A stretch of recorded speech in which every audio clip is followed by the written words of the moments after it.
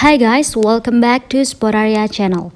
Today in this video, I'll show you how to set car icon in Google Maps on iPhone. But before I continue this video, I hope you like, comment and subscribe to support this channel. And don't forget to hit the notifications bell. So without any further ado, let's get started. Well, firstly, you have to go to your Google Maps first. And here I'm gonna search the location that I want to go to. Now tap on directions here with the blue background. Next, select the start button to begin the turn-by-turn navigation. And now simply tap the icon representing your location on the map here.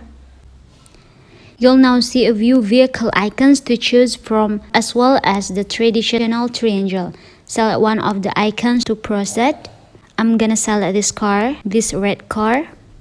And yeah, that's it. You'll now see the vehicle in place of the triangle icon when navigating.